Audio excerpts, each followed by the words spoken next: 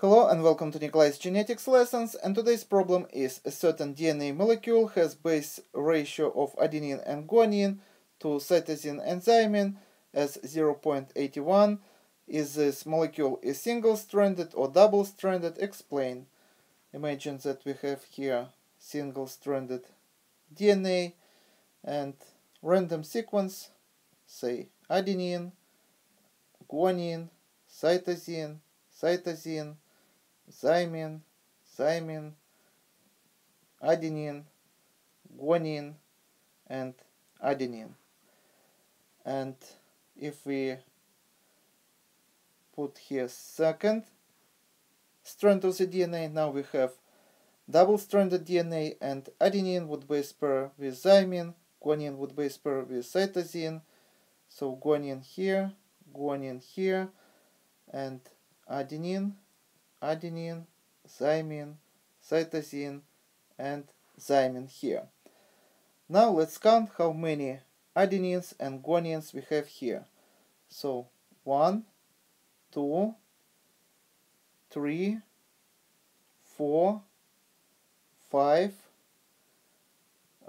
6, 7, 8, 9.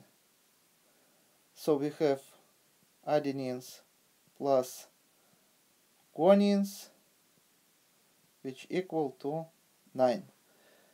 Now let's count how many cytosines and thymines we have here. 1, 2, 3, 4, 5, 6, 7, 8, 9. So we got cytosines plus thymines, and also we got 9.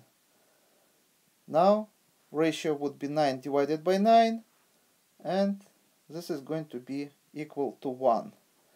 So as you see, when we have ratio adenine plus guanine to cytosine and thymine, it's always have to be 1.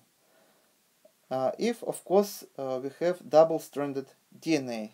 Why? Because adenine base pair with thymine and cytosine base pair with guanine.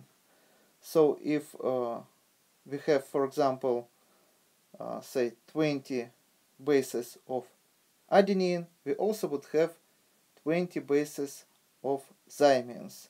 And if we have, say, 17 bases of cytosine, cytosine base pairs with guanine, that means we would also have 17 bases of guanine. And ratio of adenine plus guanine always would equal to ratio of thymine plus cytosine. So take a look. So here we got 20 plus 17, which is 37, and here we also got 17 plus 20, which is 37. 37 divided by 37, also we are going to get the same number, 1. So in double-stranded DNA, ratio of these bases always should equal to 1.